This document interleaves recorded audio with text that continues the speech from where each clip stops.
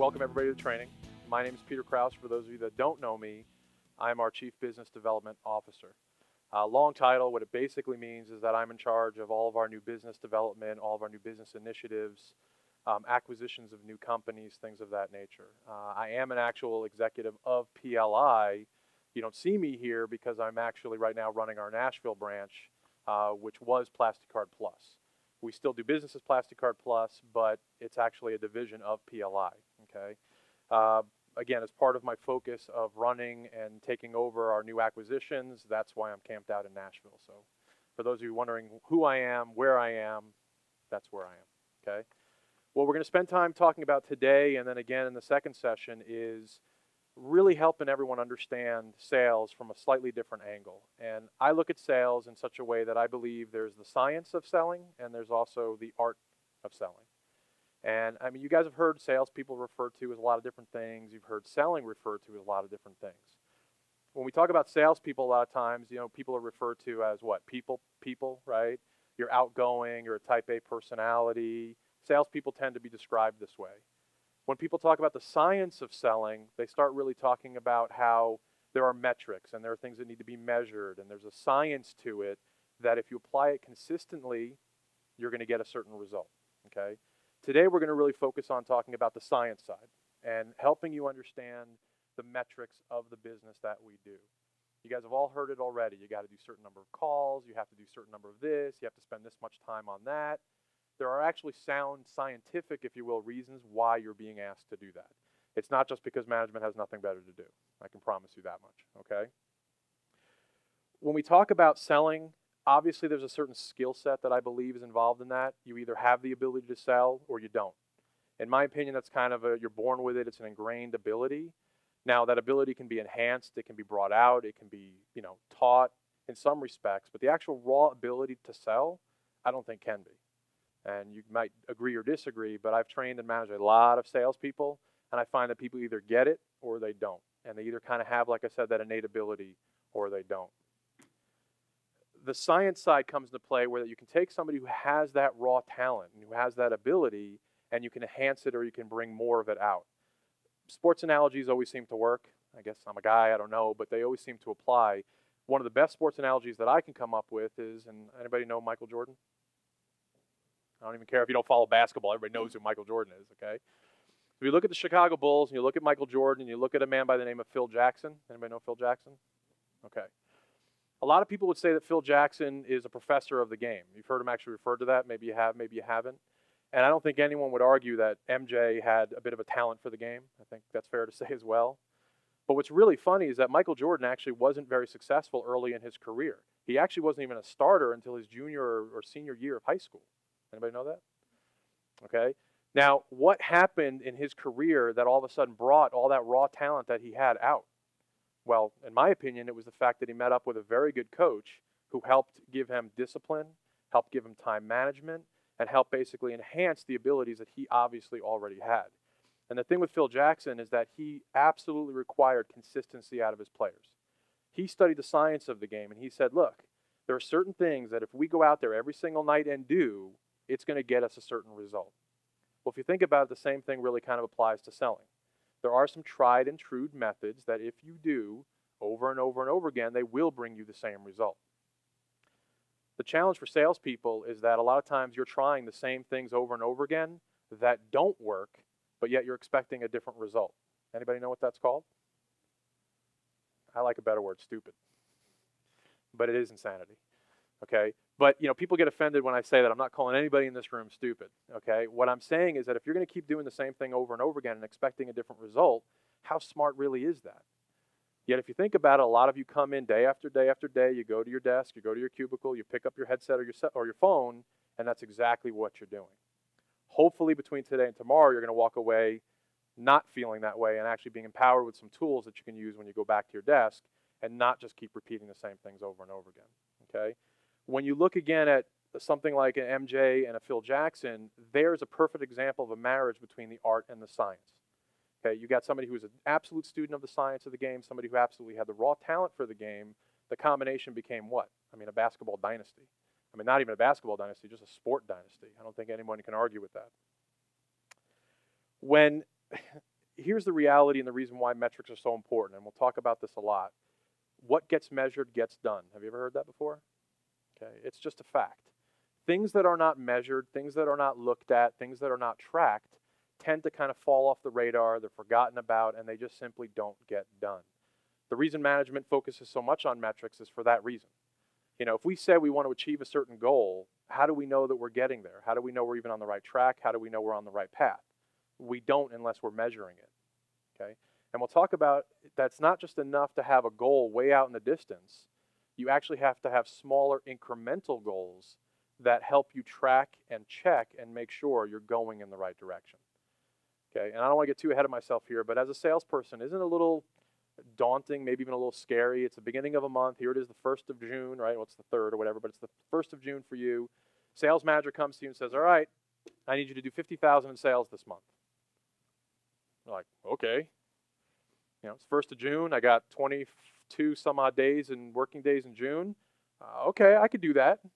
But yet you have no clue how you're going to do it. How are you going to get there? Right there it is, June 1. How are you by June 30th going to be at $50,000? We're going to talk a lot about how we break that down and we make that a much more manageable and actually achievable goal for you guys. What I really want to show you and what I really want you to walk away from all this is that most people view metrics as just a tool for management, right? It's a stick that we use to beat you with, right? It's a measuring stick that we use just to gauge you and judge you. There's some truth to that. I mean, obviously we use it, you know, because we need to see how you're doing and we need to benchmark and we need to compare you to others. What I want you to walk away with is an understanding that you can actually use the metrics to help you, that it will help improve your performance at your desk every single day, and you won't have management breathing down your neck going, why aren't you making these calls? Why aren't you doing this? Why aren't you doing that? Because you'll be doing it on your own. Does that make sense? Okay. Any questions so far? Haven't lost anybody yet? No? All right, good. Okay, so let's talk about the actual science of the sale, all right? And again, we talked a little bit about already that salespeople tend to be described as what? Type A personalities, they're people, they're outgoing, they're dynamic, they're all these different things. You know, maybe earlier in your life or in your career, somebody told you, oh man, you could sell ice to Eskimos, right? Anybody ever heard that? No? Okay. Those are all typically very true characteristics of a salesperson. Here's the problem. Everything that makes you that makes you what? What doesn't it make you, I should actually say? Anybody? All of you type A, outgoing, dynamic, people, okay? You're operating with a certain side of your brain, okay? And that's your right brain. Okay, you tend to be artistic, you tend to be a little bit more flowery, you kind of paint pictures with your words, right? That's how, see now it was like, oh, okay, now I get it. That's me. That's what I'm talking about. That's how most salespeople are described. But when you're like that, what aren't you? Right. You're not detail-oriented, you're not organized, you're a terrible time manager, you don't like dotting I's and crossing T's, you hate paperwork, you hate metrics. Sounding familiar to anybody? Okay, yeah. One honest guy in the room. All right. It describes probably 70–80% of all the salespeople that are out there. All right. What makes them good salespeople doesn't make them good at all that other stuff. When you get somebody who is good at both, those are typically the people that either one, really excel in sales, or two, aspire to management. You know, they can sell, they can actually do the job, but guess what? They can also do the reports, track progress, right? Dot the I's, cross the T's. They're very, very good at doing both. I meet and I train and I manage a lot of salespeople that, you know what, they're happy being salespeople. Leave me alone. Let me do my thing. Don't inundate me with paperwork. Don't bury me in these metrics. Just let me do my thing. Anybody ever said that out loud? You might have been thinking it, but did anybody actually say it? Okay. Salespeople have this tendency to say, let me do what I do. I don't want to be doing all this other stuff. The problem with that is that you absolutely have to measure what you're doing and how you're doing it to know where you're going. You've all probably heard it one time or another, you don't know where you're going unless you know where you've been. Very, very true statement in sales. If you don't track past performance, okay, you don't know how are you going to get to the next level, how are you going to go in the next direction, how are you going to get to where you want to be. That make sense? Yep. Okay. Again, as I mentioned earlier, metrics are misconstrued as a tool just for management. I don't want you to look at them that way. And I don't want to just say that. I really, hopefully by the time we're done here today, I want you to honestly walk away feeling that way. And you have that kind of aha moment where you're like, okay, now I get it. I see how I can actually use this at my desk and how it can actually benefit me. I believe very strongly, okay, in something that you may or may not have heard before. Anybody know what this is? With them? No? What's in it for me? Salespeople are always asking, what's in it for me? Fair statement? Yeah, come on, Brian. You were honest before. Don't start. All right. Most salespeople are asking, what's in it for me? If I do this, what am I going to get out of it? If I call 100 people today, what am I going to get out of it? If I spend 3 hours on the phone, what am I going to get out of it? Whether you're saying it out loud, those are the questions that you are asking yourself, and I'm going to answer most of those questions for you. Okay?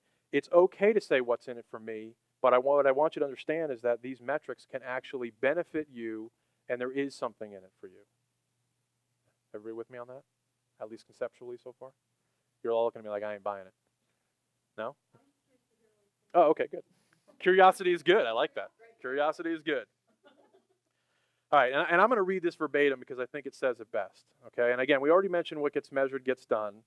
All right, but here's the thing. How can anyone shoot for a bar if no one knows where the bar is? How can management hold you accountable if they have nothing to measure you against? That's a aha moment in the sense that that's exactly why salespeople hate metrics.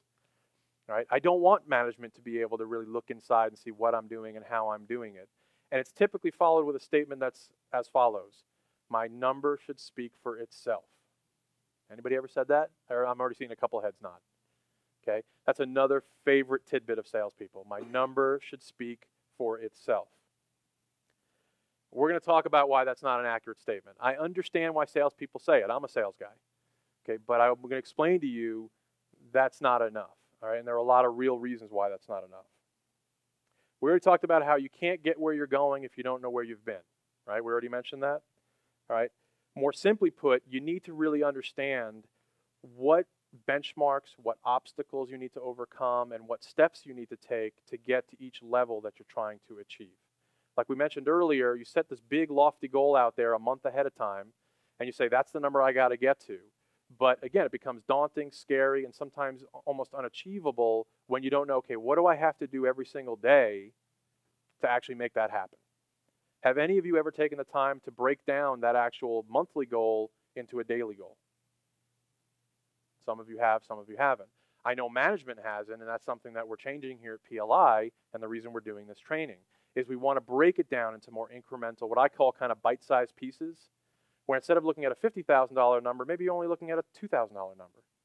$2,000 number is a little bit easier to swallow, isn't it? Right? How many orders do you have to do a day to do 2,000 in sales? Average ticket of maybe 500. You got to do 4 orders a day. Can you do 4 orders a day? See what I mean? It gets a little bit easier, and it's a little bit less of a bitter pill to swallow when you start looking at it that way versus, oh my gosh, I got to do 50,000 in sales this month. How am I going to do it? I hope I get lucky. I hope I get a big sale. I hope somebody calls in and orders 1 million cards tomorrow. Right? You're hoping, and I can tell you something, hope is not a strategy. Everyone ever see that book? Okay, hope is not a strategy. All right, especially in sales. It will definitely come back and bite you. All right. The problem with using the number or your number as the only measurement, okay, is that there's a thing in sales and a thing in business actually. Have you ever heard of modeling or forecasting? Okay. We all do it. Every business does it. Small businesses do it, large corporations do it, and everybody in between. Here's the problem with forecasting and modeling. There's 2 kinds, bad and wrong. Okay? It's at best an educated guess. What it's basically based on is you take past performance. Okay, so let's say last year we did X millions in sales, and we say, okay, we did that last year. How much more do we want to do this year? Very few companies project they're going to do less. Sometimes they do, in economic situations, whatever. But let's assume we're projecting that we're going to do more. They take the number that we did last year, and we say we'd like to increase sales by 10% this year. Everybody with me? Okay, and that becomes the sales goal for the company for that calendar year. Now, what's wrong with that formula? A couple things. One, how do we know the number we did last year was the best we could have done? Does that make sense? How do we know? If the entire sales organization, and nobody get offended, most of you are new, so you can't get offended yet, okay? But if the entire sales organization only operated, let's say, 50% of capacity last year, meaning they only did 50% of what they could have done, and all we're asking for this year is for a 10% increase in that, we could probably do that, right? We could probably achieve that, but we're still only doing 60% of what we're really capable of. Everybody with me? That's one of the major flaws with forecasting is it's not an exact science, and if you just take that and build on that, it can be a very slippery slope, all right? The same thing is done with individual salespeople. What sales management does is they take this modeling and they take this forecast, right? And they say, $50 million. I've got 50 salespeople. Every salesperson's got to do $1 million. Hopefully they don't do it that literally, but you get the idea.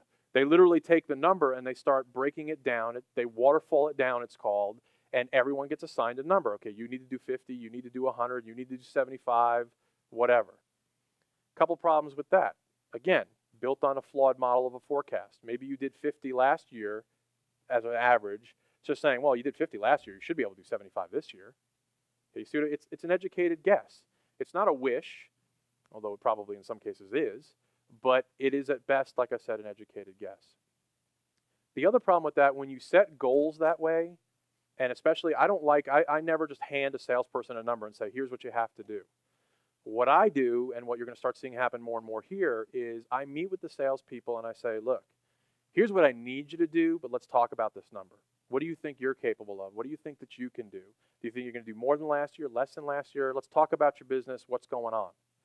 Because what I want is I want to come to an agreement on a number that I'm not only happy with, but that you can also live with. So that you buy into that number and you take some ownership of that number. If I just hand you a number and you don't make it, what are you going to say? Yeah, it's your fault. That is a stupid number. I was never going to make that number anyway. You know, you're setting me up to fail, man. What are you doing? Right? Have anybody ever felt that or said that to a manager?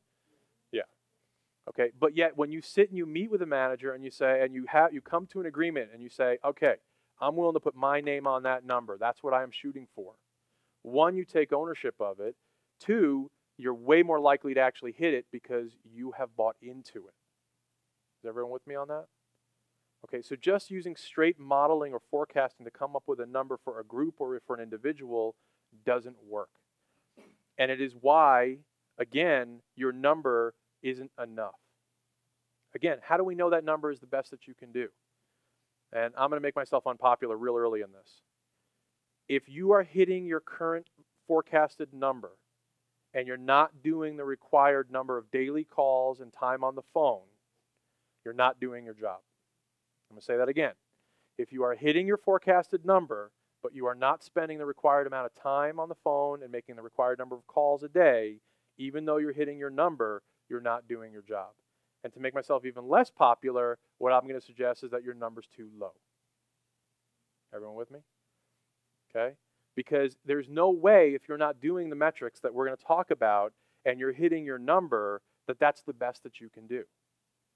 Again, going back to the MJ Phil Jackson scenario, his job was to bring the best at MJ he could. Have him, just leave everything out on that basketball floor, give it his all. We're supposed to do the same of you. We're supposed to expect 100% out of each of our individuals and out of each of our departments, not 50%, not 60%. Does that make sense? So we got to figure out what is Brian's 100%. Okay, what is the absolute most that he can produce given all the right circumstances? And once we figure that out, we're going to drive him to it, we're going to push him to it, and we're going to keep him there. That's our responsibility, I believe, as an organization. Your part is to keep fighting for it, pushing for it, and wanting it. Okay, and we're going to talk about a little bit of that next. Any questions so far? Everyone understanding the forecasting modeling that I'm talking about? Anyone hating me yet? No? Okay, good. That means I'm doing something wrong. Okay. All right. So, when we talk about metrics, what we're trying to look at and we're trying to break down is all of the other elements that make up that number. I tell salespeople this all the time, and I don't want to give anyone the wrong impression of me because you really don't know me. I have fired my best performing salespeople, and I have kept my worst performing salespeople from time to time. Why? Any ideas? Potential? It's not a bad reason. That's part of it. Attitude is a very big part of it. Huge part of it. Okay? I will take someone who at the moment is underperforming but has the ability, has the right attitude, is working 100+% every single day they come to work, because I know I can work with that person and I can make that person the next MJ. Not literally, but okay. If I've got somebody who's hitting their number but has nothing but a negative attitude, doesn't want to do the work, feels that they're above everybody else, better than everybody else, smarter than me, smarter than the company, smarter than their customers, I can assure you in my world that person doesn't last very long. Okay, it's not just about the number. Trust me, the number is important. Okay, but it is not just about the number. There are a whole lot of other elements that make you a productive, effective, and useful member of the team. The metrics that make up your number is what we're going to start breaking down here right now, because here's the thing. Again, if your goal or your number was based on a flawed model, we got to start looking at, okay, is this person really performing to the best of their abilities? Are they hitting all the other metrics? And if they are, okay, then maybe they're right where they should be. But if they're not, then maybe this has a little bit more horsepower than we thought. You follow me? Yes? Okay. All right. So when we start talking about what metrics should be measured, all right, there's been a large emphasis, and those of you that are new, if you haven't been hearing it, I'm surprised, but you're going to be hearing it. There's been a lot of emphasis on the number of calls you make, the amount of time you spend on the phone, and the overall quality of those calls. Is that true? Yes? Okay. Why is that? Any ideas? But why are we concerned with the number of calls that you make, the amount of time you spend on the phone? And for those of you that might be hitting your number currently but aren't hitting those daily requirements, why are they busting your chops? Why? It's a good reason. Okay. No wrong answers, all correct. The main reason we really emphasize it is because we know that there's something, and again, we're talking about the science of selling here today. We know there's a tried and true formula that applies in any business no matter what you are selling. And we're going to talk about it. Have you ever heard sales is a numbers game? Right? Sales is a numbers game. Okay? And we're going to talk about how that breaks down and exactly what that means to you and how you're going to use those numbers in a minute. The thing I want to talk about real quick before we jump to that is, anyone seen Pretty Woman, the movie? Most people in this room. Okay? Got to have a dream. Everyone's got to have a dream. Remember that scene? Okay? You have got to have a goal for yourself. It is not enough for the company or for management to set a goal for you. You have to have your own goal. Everyone's goal is subjective. Everyone's goals are different. Some people are directly money motivated. Some people it's a bit more of a tangible thing. For some it has nothing to do with it. Most of the salespeople that I've interacted with are very much motivated by money in some way, shape, or form. Okay, they're not coming to work every day to do charity work. They're coming because they want to make some money. Okay, there's nothing wrong with that. Whatever motivates you, whatever goals you want to set for yourself, set them and make them tangible. So when I sit down and I have my goal setting meetings, if you will, with my salespeople, I ask them, I said, well, where do you want to be a year from now? Where do you want to be 3 years from now? You know, what are your goals? You know, do you want to take a vacation this summer? Are you planning to go somewhere for the holidays? You know, you've been renting for the last 10 years. Are you looking to buy a house anytime soon? We talk about stuff like that. I'm not there to be their life coach or their parent. Okay, but I am there to help them set realistic goals that can get them going in the direction they want. Because here's the thing, you guys all know how much money you make hourly, and you all know what your commission plans are, and we're not going to discuss them, okay? But you all know what they are. You know how much you need to sell and what you need to do to make the money you want to make, right? Have you ever actually sat down to figure it out? Have you ever sat down and gone, okay, on this plan, I need to sell this much on average to make this much per month, to make this much for the year so that I can do this, this, this, and this. If you're not doing that, you should be. Okay? And then if you want to translate that into a tangible thing or trip or a savings number you want to put in your account, again, whatever it is, that's not for me to say or for me to judge, do it. I know, for example, a lot of guys are very visual. Okay? So we put pictures up of stuff. You know, I want that new car. I want that new house. I want that new boat. So what do? I cut out a picture of it and I put it right at my desk. I'm staring at it every single day. So where I want to coast that day or when I want to take it easy that day or I don't want to work quite that hard that day, I check myself and I go, I'm not going to get that boat if I slack today. I'm not going to get that boat if I slack this week. I'm certainly not going to get it if I slack this month. Everybody with me? Okay, so whatever works for you, do it. Don't just let management or the company set your goals for you.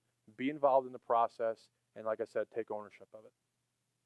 Okay, everybody with me? All right. So again, now let's say we have a goal. We have a sales goal. We have a personal goal.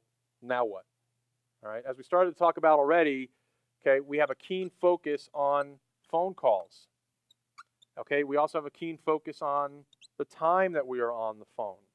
As I started to say, the reason that is we know that this ratio, hopefully you can see that, camera guy, applies in selling. Okay, and it's 10-3-1. And we're going to break down exactly what that means. Just so you understand, this isn't like Peter Krause's theory on selling. Okay, this is tried and true. Universities have proven these statistics. Very large organizations have tried them, tested it, and I've been trying and testing this over 15, 20 years. Okay, I'm older than I look, by the way. Okay, so so this works and it applies. When we talk about sales is a numbers game, whenever you've heard somebody saying that, that's exactly, or this is exactly what they're talking about. 10-3-1. What does 10-3-1 mean? You know? 10 calls, 3 yeses, 1 sale. Close. Sorry, out of frame. Okay, that is close. I look at it a little bit differently, and it is, okay, yes, 10 calls. Okay, out of the 10 calls, there are going to be 3 people that are interested in your product or your service. One of those 3 is going to actually result in a business opportunity. Not a sale, a business opportunity. Everybody with me on that? Okay, so 10 calls equals 3 interested parties equals 1 business opportunity. Now, there's another number that goes out beyond this 10-3-1 ratio, and that's something you've all heard, or I hope you've heard, the closing ratio. Anybody heard that? Okay. That refers to the number of quotes that you actually convert into business, right? That you actually close. An average salesperson closes at a rate of 30%. Anybody seeing a common trend? How many times is 30% showing up on this board? Everywhere. An average salesperson closes at 30%. And I want to talk real quickly about, when I talk about averages, I'm not calling you an average person or even saying you're an average salesperson. What I'm saying is we're talking about the rule of averages. When you take the best salespeople and the worst salespeople, you lump them all together and you do the math, this is what the average is, 30%. Above average, meaning those that are classified by their companies as star performers, close at 50% or better. I don't know any of you well enough to know which category you're in. You know yourself. If you're brand new, probably don't know yet. Okay, but if you're a 30%er or you're a 50%er, you know, you guys can rate yourself in that regard. For purposes of our demonstration today and our conversation, we're going to assume everyone in the room is a 30%er. All right, you're closing at an average of 30%. Now, if we take these numbers out exponentially, okay, and a very common number, most telesales organizations, their magic number always seems to be, I want you to make 100 phone calls a day. Have you ever heard that in your career? Okay. The reason that is they're doing the math themselves, and they're saying, okay, 100 calls is going to equal 30 interested parties. It's going to result in 10 business opportunities. And if I close at an average of 30%, how many of those quotes am I going to turn into orders? 3. We'll call it 3. Okay, oops, 3. Okay, now we started talking earlier about our goal setting, right? And let's say we have a sales goal of 50,000. There are 22 days, well, we'll use another one. There's 24 days in an average month. Okay, there's actually 22 days in June. Okay, actual working days. Okay, let's call it 24 for the purposes of just the demonstration. If we break this number down, how much do we need to sell a day to get to 50,000 in 24 days? Let me do that math real quick. No? 2,300. Close. 2,084. That wasn't bad for quick and in your head. Okay, $2,084 in sales per day over an average month of 24 days to get to this number, give or take. We're rounding, we're averaging, but I think you guys get the idea. Okay? So if I want to do $2,084 in sales, I know the answer, but I'm going to ask the question anyway. What would you say the average sale here is, regardless of whichever group you're in? Any idea? No? Brian? What's the average ticket?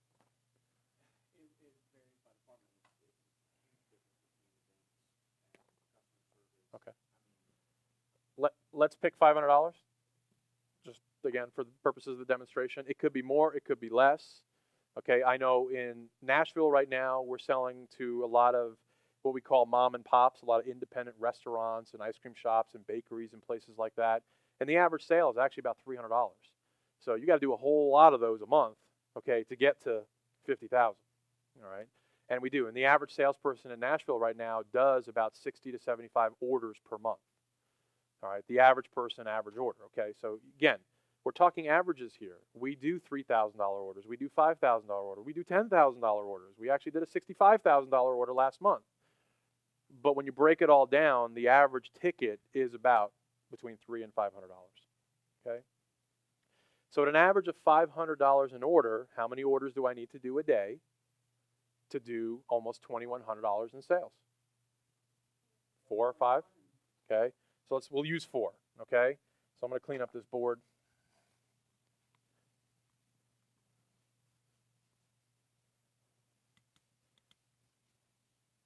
Okay.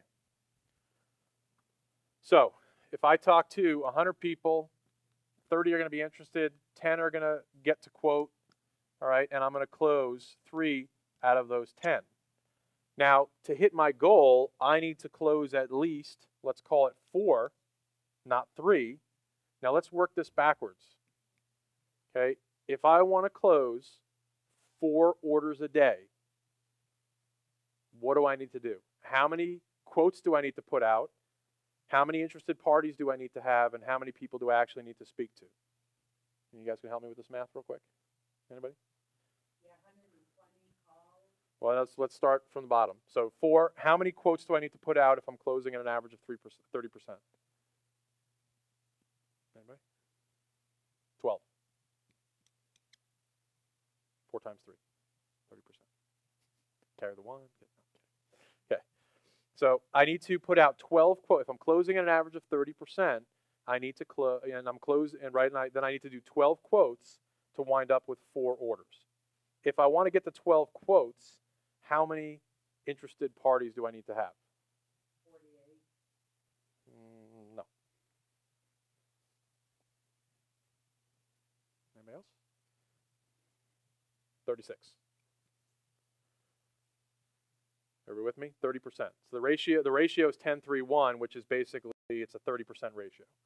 Okay, so I need to have 36 interested people to get to 12 quotes to wind up with 4 orders. If I'm going to get 36 interested people, how many calls do I actually have to make? Or let me rephrase that. How many people do I actually need to speak to? There's a difference. How many people do I need to actually speak to? Anybody? 124? No. No. That's okay. Just want to wait. Okay, so again, we're talking averages, all right? So 100, if I speak to, not call, difference again, 108 people, 36 are going to be interested in actually what I had to say. I'm going to get to quote or send out an estimate for 12 of them, and if I'm closing at an average of 30%, I'm going to wind up with 4 orders. And if I do that at an average of 500 per order, I'm going to hit my goal, and all I got to do is worry about doing that every day. Is everybody with me on that? So instead of worrying about, oh my gosh, how the heck am I going to do 50,000? How am I coming up with that? Focus instead on your daily goal and say, I can come in and I can write 4 or 5 orders at 500 an order and do 2,000 in sales, right? I would hope you think you can do that. You're probably in the wrong job if you don't. Okay, so focus that way. But what I want you to understand is this is why we drive these kinds of metrics. It's not just for no reason where we're like, you got to make 100 calls, and you got to be on the phone for 3 hours. And because we just want to keep you busy. That's not what this is about. What this is about is we know the math works and the math will be in your favor. All right? When a salesperson is not meeting their goal and is not hitting their numbers, and I look at their daily metrics, their weekly metrics, and their monthly metrics, and they're way off the mark, they're doing half what they're supposed to be doing, both in terms of calls and time, what do you think I'm going to say to that salesperson when they come in complaining that they're not hitting their number? Or if they're called in because they're not hitting their number? What advice am I going to give them? Hit your daily metrics. You know, there's a method to the madness, if you will. I mean, there's a reason, like I said, that we're asking you to do what we're asking you to do. Now, we haven't talked about time yet. We're going to talk about that in a moment. There is a reason why we also want to focus on quality of calls versus just quantity of calls. You could make 300 phone calls and talk to nothing but voicemail. How many orders are you going to close that day? Okay, so it's not, like I said, just about quantity. It is also about quality. In the next session, and this is the part that most of the salespeople really like, is we're going to talk about how to get past voicemail, how to deal with all of that, how to close people more effectively, how to overcome objections more effectively. That's what the next session is all about. But before we can get to any of that, I need you to understand this stuff. So when Randy, Linda, or anybody else are like, hey, come on, guys, I need you on the phone more. I need you to make 150 phone calls a day. I need you to be on the phone for at least 3 hours. You understand where it's coming from. And I just firmly believe that if someone understands why they're being asked to do something, they're way more likely to do it versus just do it because I told you to. Okay, I never responded very well to that. So I expect that no one else is going to either. Okay, so don't do it just because you're being told to. Do it because you now have a better understanding of, oh, that's why they want me to make 100 phone calls. That's why they want me to spend 3 hours on the phone. Now it's all making a little bit more sense. Is it? A little bit more? Yes? Did you guys already know all this stuff? Yes? No? You guys are going quiet on me. No? Okay. All right. Any questions on 10-3-1? Any questions on closing ratio? No? Okay. Let's take a 5-minute break.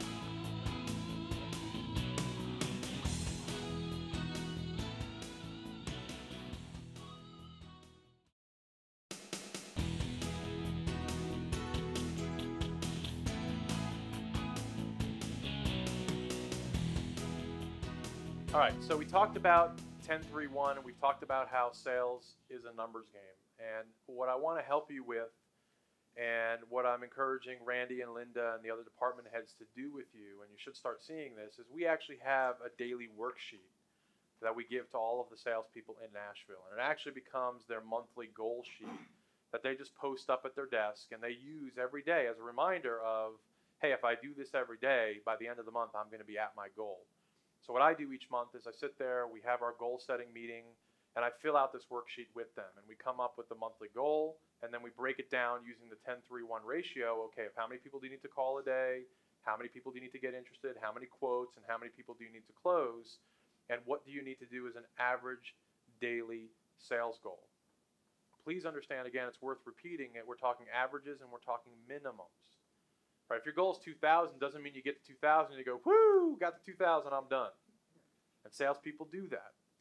All right, don't ever get off the gas. If you got 2, go get 4. If you got 4, go get 8. Right? What I find is sales beget sales.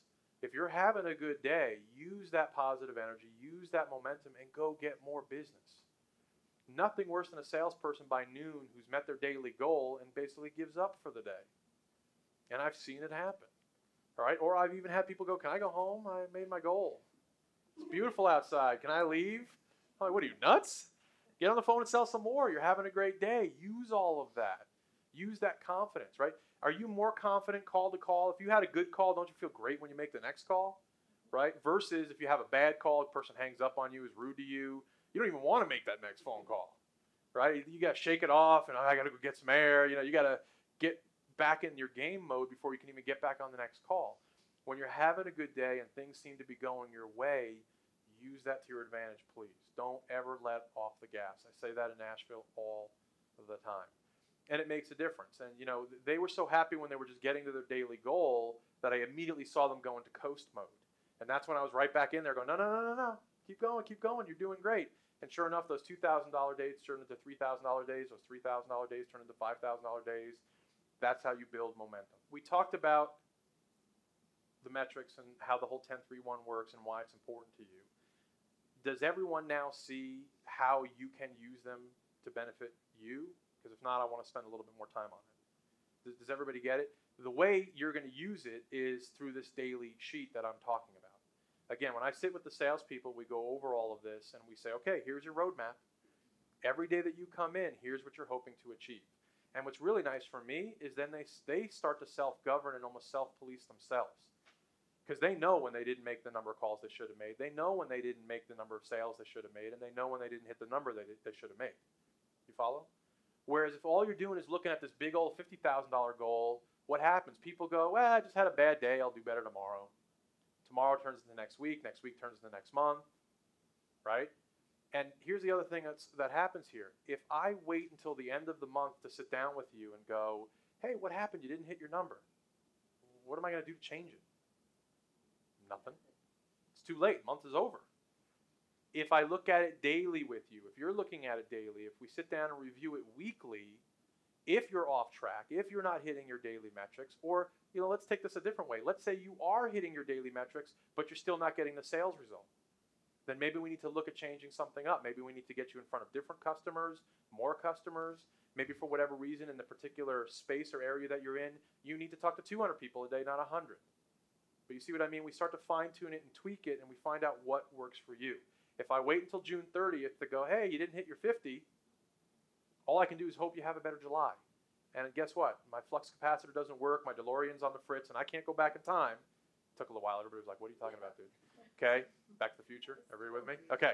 I can't go back in time, okay, and fix the problem. So I prefer to deal with it daily, weekly, monthly. And I would suggest that you do the same.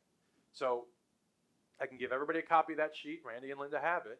Okay, and you guys can fill it out for yourselves. If they give you a sales goal of 40 grand, 50 grand, 20 grand, whatever it is, fill it out. And say, okay, if I want to hit that goal, or better yet, if I want to exceed that goal, what do I need to do today, tomorrow, and the next day? That will also help you with something that salespeople really struggle with, and that is consistency. How many of you have had a great month, and then the very next month had one of your worst months? That hurts, doesn't it? Yeah. And you know why that is? Anybody want to take a shot at that? Honestly? Yeah. Not always, but the large percentage of the time, the reason that happens is because you met your number, you let out a big old sigh of relief, and you take your foot off the gas. Okay, and then it's a week plus into the new month when you wake up and you go, oh my God, I got to actually have a good July too. I can't just bank on the fact that I had a good June. And sometimes by then it's a little too late. Some people recover. Some people actually like that extra pressure. I don't know why you'd want to do that to yourself, but some people seem to like it. Some people seem to even thrive in it. Sales is hard enough. Okay, let's get philosophical. Life is hard enough. Why make it harder? That I don't understand. Okay, if you know that just by coming in every day and doing a few basic things, it's going to have a direct and a profound impact on the number that you're trying to hit, why wouldn't you do it? Why would you wait to the third week out of four to go to scramble and try and play catch up to make your number so you're not sitting in Shannon, Randy, or Linda's office being talked to? Right? Doesn't that make more sense? If I'm going to get pulled into somebody's office, I want it to be for a pat on the back. Hey, great job, man. You blew that number out of the water. That was great. Okay? Those are the meetings I like to have. Don't always get to have them as often as we'd like, but those are the meetings that I like to have. Okay. Everybody with me on this? Any questions at all on the 10-3-1 metric? Because it's crucial. No? Everybody's with me? Okay. Let's talk about every salesperson's favorite subject in the world, time management. How many of you in this room will admit you struggle with time management? I should see everyone's hands. You're all liars. No? You guys are masters at time management? Yeah? Not masters. But You are? Okay. We're going to call... Well, that doesn't... You don't say... Oh, okay. Well, that's... All right. Here's the thing with time management. Again, we talked about at the very beginning of this that as salespeople, typical and average salespeople, you're really good at certain things. By nature, it tends to make you really bad at other things. Those other things happen to be these time management and organizational skills. Again, you're artistic, you're flowery, you like to talk, just let me go do my thing. You don't want to sit there and dot I's, cross T's. You don't want to deal with numbers. You don't want to deal with reports. I think we can all agree. You for sure, apparently. Because they're all picking on you, so I'm going to jump right in.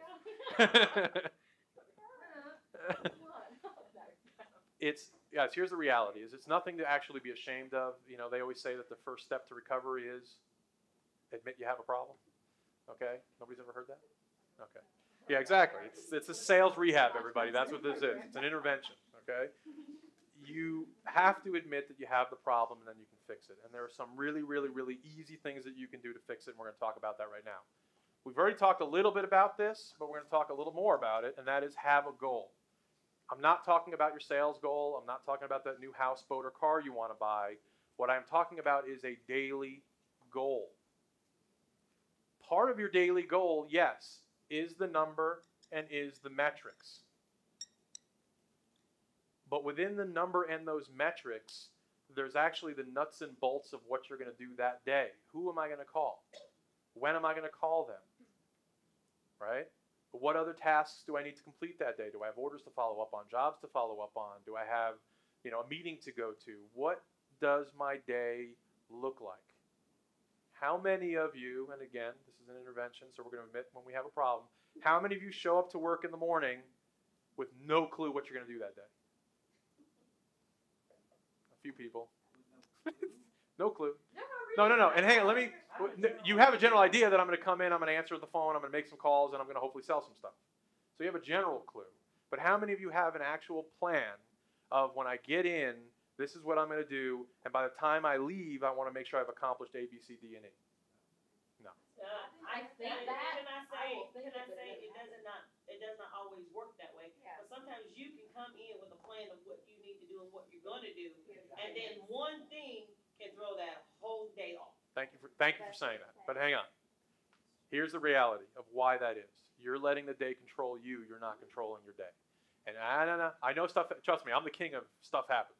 Well, okay, but hey. Sometimes it's because of what other people need from you that day. Because as a customer service or admin, your day is set, and then your salesperson needs something totally different from you that day. It's going to throw your whole goal. So if you know that's going to happen every day, why wouldn't you plan for it? Well, why don't you plan that it will? Why not plan for it to happen every day? And then when it doesn't happen on a particular day, you have even more time to do other things. No? Not buying it? Perhaps he doesn't have that 2-hour time slot to add in there. Well, so roll with me here. Let's talk about this. No. But it's good stuff. Let's talk about it. Here's the thing. That you've heard the term best laid plans. Okay. You got to have a plan. Does it mean you're always going to be 100% able to stick to it? No. Who in the room has kids? Okay, you make all kinds of plans. Do they always happen the way you expect them to happen? No. Right, what do? You compromise, you adjust, you beat them, you do whatever. No, you don't do that. You do okay, you do what you have to do to make an adjustment, okay? But you have to have a plan, okay? In sales, you have got to plan your day, or else your day will absolutely take control of you. Stuff does come up. Stuff does happen. Stuff you didn't expect, and even stuff that you should have expected, but still get blindsided by it, okay? What I'm saying is structure your day and have a plan. I'm going to tell you a really quick story. I have a really good friend of mine who lives in California still. He's in the mortgage business. We all have heard what's going on in the mortgage business, yes? Yeah. Okay. To this day, he still makes over $1 million a year, even with everything that's going on in the economy. He is what I would consider to be a machine. Okay, this guy has found what works, and he does it over and over and over and over again. Okay, and he doesn't falter from it. He just doesn't. Now, he's what most people would consider to be anal retentive. Okay, in terms of how he structures things and how he plans things, but that's not necessarily a bad thing. The story, and what's really kind of funny, is that every single new person that's hired at that mortgage company is required to spend one of their training days sitting with this guy. His name is Scott. Okay, and they sit this guy right next to Scott. And the first question they ask Scott is what? Any idea? How much do you make a year? Well, they already know because they advertise it to everybody. Huh? Exactly. How do you do that? Okay. You know, anybody see Pursuit of Happiness? Okay. All I want to know is what do you do and where do you do it or whatever? Because, I mean, you can't help but ask a guy who's been that successful, how do you do it? He gives every single person the same answer. He says a couple things. One, I am disciplined, okay, and I am consistent. I figured out what worked a long time ago, and I do not deviate from it. That's the first tip he gives them. The second one, and this is the one that everyone kind of laughs at and goes, that can't be that easy. He said, I run my whole life off of a to-do list. That's it. He goes, I do not end my day without an entire plan for what I am going to do tomorrow. And he goes, that has kept me on track, and it has kept me successful, and is the reason that I have made the money that I have made. Okay? He tells every single recruit that, and you know how many people actually go back to their desk and do a to-do list? Less than 1%. Think about that. Here's a guy who's making not 6, 7 figures a year consistently for the last 7 years. And you ask him his advice, he gives it to you, and you go back to your desk and ignore it. Does that make a whole lot of sense? No, that means you should. Well, that's the difference between the successful and the unsuccessful. I mean, the successful people, they know what to do, and more importantly, they actually do it. Right? How many people, they can read every self-help book and every sales book, and they can sit in on every sales training in the world. If we sit here for the next 6 hours with each other over the next 2 days, but you go back to your desk and implement none of this, yes, it's 6 hours, I'm sorry to scare you. Okay? Like, whoa, that's a long time. And if you don't use any of it, who's that on? Is that on me or is that on you? You. Okay? What's even funnier is that at the end of that day, every one of those new recruits is required to go meet with the sales manager, and the sales manager does a quick debrief. You know, how was your day with Scott? Almost every single person goes, oh my God, that was the most boring 8 hours I've ever spent in my life. And the sales manager's already laughing because he knows what he's going to say. And he's like, well, why would you say that? He's like, I sat there for 8 hours. He made over 100 phone calls, and he said the same darn thing on every single call. It was like listening to a recording. And the sales manager sits back in his chair and goes, dummy, that's the whole idea. That's the point. Do that, and you could be as successful financially as he has been. Everybody gauges success differently. So, okay, but and a lot of people just simply don't get it. But that is the idea. The discipline and the time management we're going to spend more time talking about, but more importantly, the consistency and that discipline of doing it every single day is the difference between success and failure. Real success and failure. Everybody can have a good day. Everybody can have a good week. Everybody can have a real good month even. But can you put 12 of those together? Can you have 12 great months? Can you be the top performer every month out of every year? You know, can you be the top performer even at the end of the year? Right? You've all heard of every squirrel finds a nut or whatever. I mean, everybody can get lucky. You know, and by the way, there's nothing wrong with luck. Okay, we really, really like luck in sales. Right? But you've also all heard that luck is where hard work and opportunity meet. I got all kinds of cliches. I can throw them out all day. Okay? But it's true. If you put yourself in the right place and you're there at the right time and you position yourself properly by working hard and so on, you will absolutely reap the benefit. That is, and I want to make this statement, that is the beautiful thing to me about sales. There are very few professions that you can get out of it directly what you put into it. Think about that. If you come into work and you phone it in that day, you know as well as I do it's going to have an effect on whether you do or don't sell that day or how much you do sell, right? Whereas if you come in and you're really on your A game and you're really pushing it and you're really doing it, you can see a direct and an immediate impact on that effort. Right? How many people go to work every day and no matter whether they work hard or they work not so hard or they kill themselves, it doesn't even make a difference. Think about that. Okay, there are a lot of people that go to work every day. That's like they do. A guy working on an assembly line. Oh, I screwed this one better than that one. How is he going to know? Okay, so you have the really nice thing of being a salesperson where you can come in every day and say, hey, if I work really hard, I'm going to see a direct impact on what? Nothing. Huh? Your success, however you define it. Right, okay. That's a more PC answer. I was going to say your paycheck, but that's a more PC answer.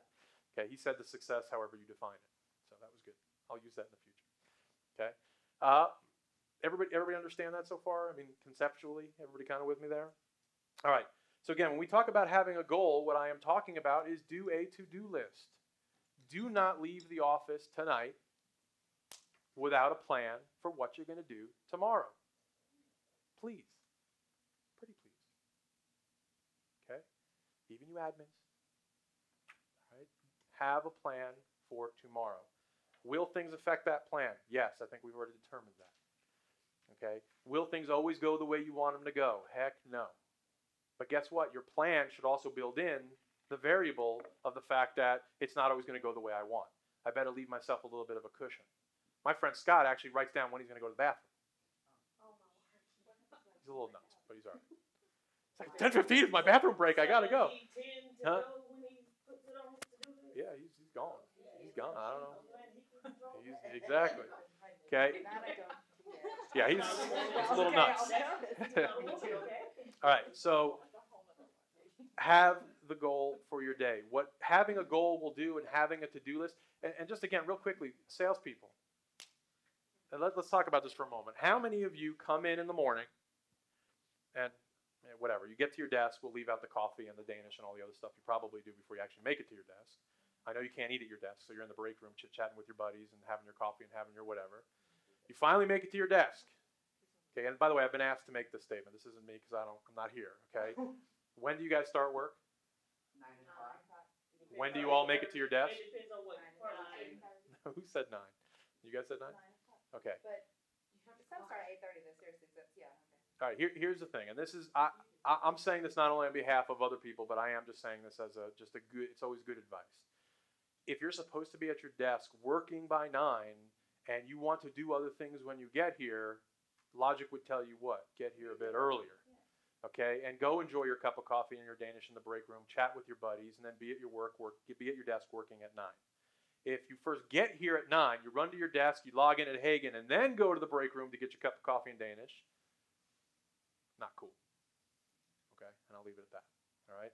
What the company expects is that you're at your desk, you're doing what you're supposed to be doing when you clock in and when you get here. If you have a to-do list, what you're not going to do, and this is what I see salespeople do all the time, we'll call it Hagen surfing, okay, but I used to call it contact management surfing. Fire up Hagen, hopefully you have some reminders set for yourself, right, some people you need to call, people you're supposed to follow up on. You might just surf down that list and go, I don't want to call that guy, oh, that person's really mean, oh, I don't like this, oh, they always hang up on me, so you start going down the list and you start making decisions on who you are and who you aren't going to call. Some people take it a step further, they ignore their callbacks, if you will, or not only their callbacks, but their reminders. They then start going through Hagen and just kind of clicking through their contacts, doing the same darn thing. Ooh, Betty's really nice. I'm going to call Betty. Whoop, pick up the phone, you call Betty. Okay, you just avoided the 15 other harder phone calls because you didn't want to deal with the rejection, you didn't want to talk to the person, you're not ready yet, your coffee hasn't kicked in, whatever your reasons or your rationale are. That is a colossal. Forget about all the implications on you not making the hard phone call. We'll talk about those tomorrow. But it's a colossal waste of time. If you have a plan, if you have a call sheet, it's not enough just to have your to-do list. Make sure you have reminders set for yourself. Make sure you have a clear list of these are the people that I need to call tomorrow. So when I come in and I get at my desk and I get logged in and I get myself situated, I'm in my comfy chair, right, and I'm all good, you pick up the phone and you start dialing. What I suggest that you do is you really structure your day. And we do something in Nashville, and some people poke fun at it a little bit. Okay, but I've structured literally their whole day. When they come in the morning, for the first half an hour to an hour, depends on the person or the circumstance, their focus is on some of their administrative tasks. Check their email, clean up and respond to the emails, delegate certain tasks, clean certain things up, follow up on a few things, maybe return a couple phone calls I didn't get to the end of yesterday, whatever, okay? We have people that get in at 8, so those people do that from 8 to 9. From 9 to 10:30, those people then are in what we call hammer time, okay? And that is nothing but outbound phone calls. No administrative work, no distractions, no disruptions. Every other department in the office knows it's hammer time. They're not at the person's desk going, hey, I need your help with this. Or hey, can you answer this? Or hey, they know it's hammer time. Leave them alone, all right? They're expected over that hour and a half to make as many productive outbound phone calls as possible. I will stand here and admit to you, does it always happen? No. Do the salespeople in Nashville every single day, as much as I push them, hit their metrics every single day? No, because I'm still dealing with people. Okay, but that is the goal and that is the focus. They really enjoy it because it gives their day structure. They're not left to just go, well, let me figure it out. They know, okay, from 8 to 9, I'm doing this, this, and this. That's what Peter expects. That's what I'm supposed to be doing, and they do it. They know from 9 to 10:30, I'm supposed to be on the phone making as many outbound phone calls as I can. After 10:30, and they typically take lunch, for example, at 11:30, that gives them a solid another hour to make sure that the orders and jobs they just took get processed, because they have sales admins just like you do here, to follow up on things, to answer voicemails that they might have got while they were in hammer time, go to the bathroom or do whatever else that they need to do. But I ask them, give me that hour and a half in the morning and give me that hour, and we do it again in the afternoon for an hour and a half. The average worker works between 7 and 8 hours with their break for lunch. I'm only asking for 3 hours out of that 7 or 8 hours to be dedicated to the actual task that you've been hired to do. Think about that for a second. Right? And here you're being asked for 3 to 4. Okay, so you're here 7 or 8 hours, and the company's saying to you, just at least give me 40 or 50% of the time that you're here dedicated to what I hired you to do. And yet salespeople fight it tooth and nail. Well, I'm busy doing this, and I got to do that. And if I'm making outbound phone calls, then I can't do this, and I can't do that, and I can't follow up on my orders, and I can't. We're going to talk about that. Okay, yes, you can. Okay? It starts with this. Have a structure to your day. Have the to-do list. Control your day. Do not let your day control you. I can't say it any more plainly than that. And it's easy to say. I'm not saying it's always as easy to do, but you have got to try and take control of it. The best way, like I said, is the to-do list. Give yourself a structure to your day. If Randy, Linda, or anybody else don't come to you and say, okay, here's how it's going to work. You're going to have hammer time. You're going to have hammer time. Why do you need them to tell you to do it? You with me? Why do you need them to tell you to do it? It's your day. It's your sales. It's your pocket. It's your money. Do it. Block the world out and say, hey, leave me alone from 9 to 9:30 or 9 to 10:30 or whatever. This is what I'm going to be doing. Watch your call numbers go through the roof. And not only your numbers go through the roof, watch your sales increase. I sat down with 2 of my salespeople last week. One of them was fairly consistently between 2.5 and 3 hours a day on the phone, almost 3 hours every single day. She was doing 2 times the number of sales as the other person that I had in the room with me. How many calls was that person making? Anybody? Nearly half as much. And that wasn't a coincidence.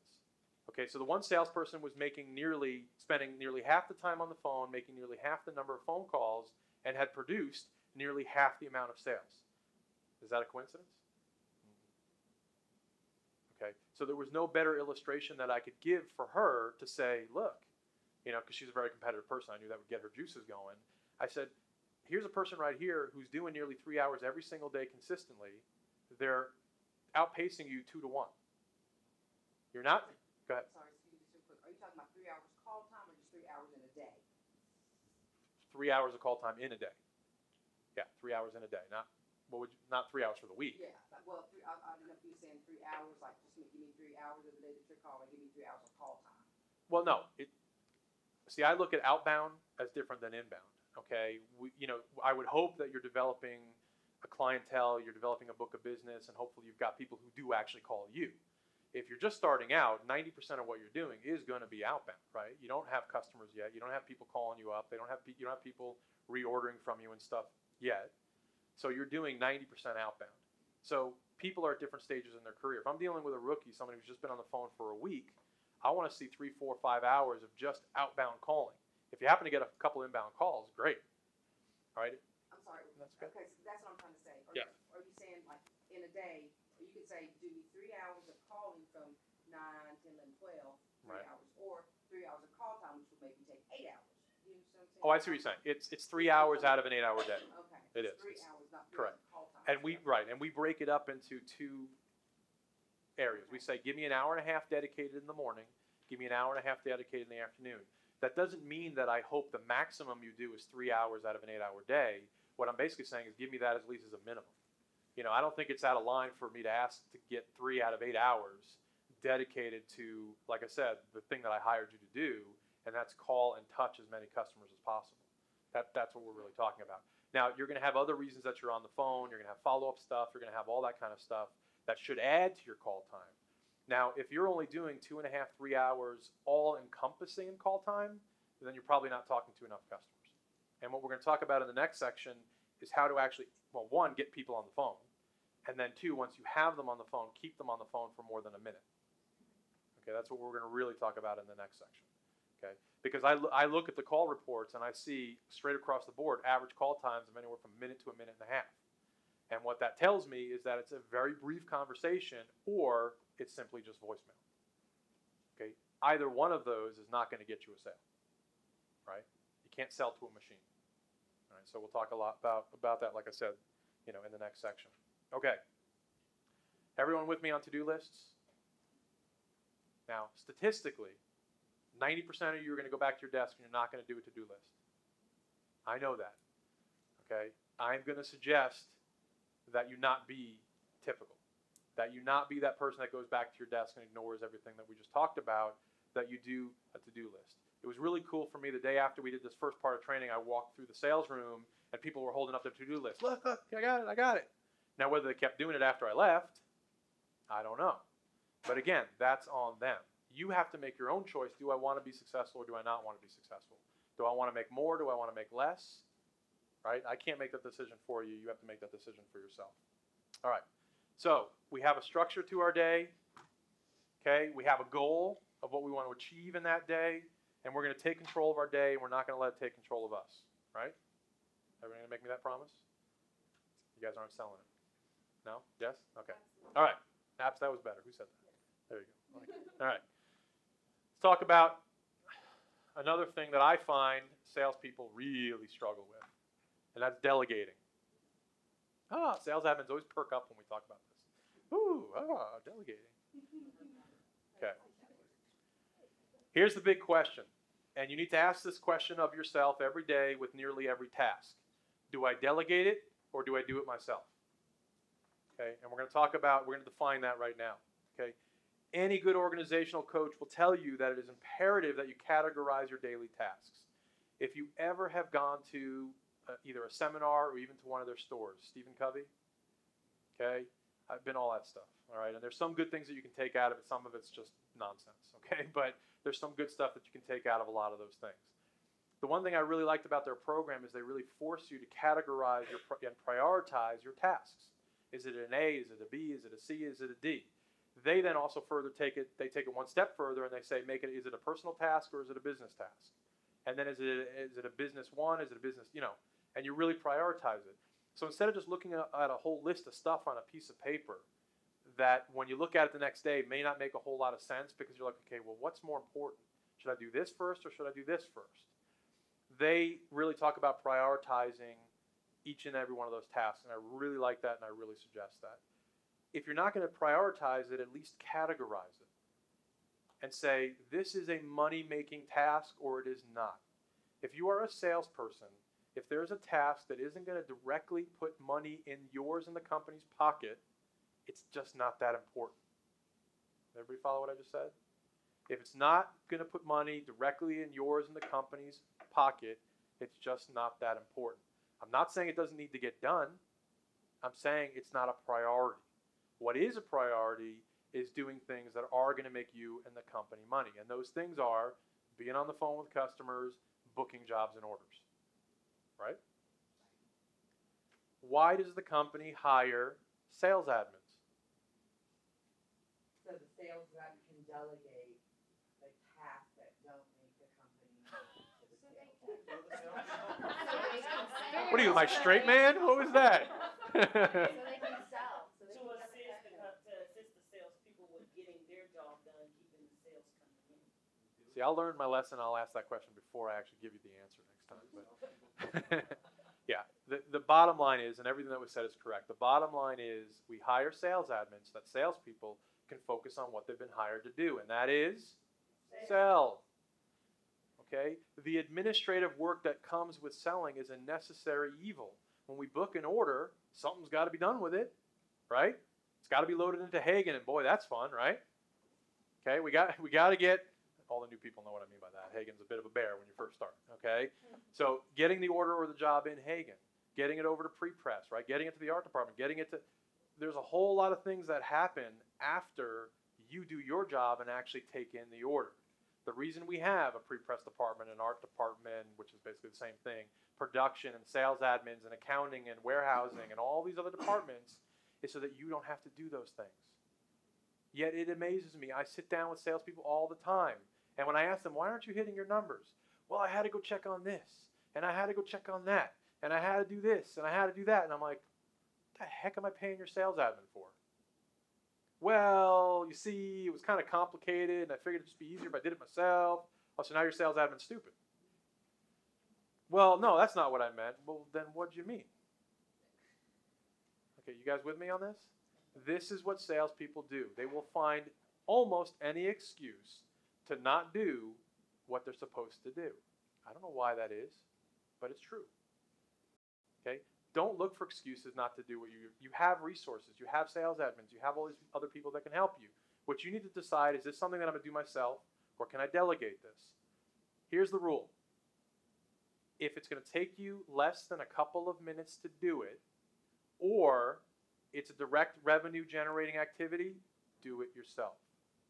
I love this. How many times have you walked over to your admin or typed a 4-page email to your admin explaining to them something that would have taken you a minute to do yourself? How many times have you done it? Be honest. Why? Now, if the sales admin is new, or you're new in terms of working with that sales admin, and it's a learning opportunity where you have to, it's like, hey, this is the first time I'm asking you to do this, and I kind of need to explain it so in the future you know how to do it. That's not what I'm talking about.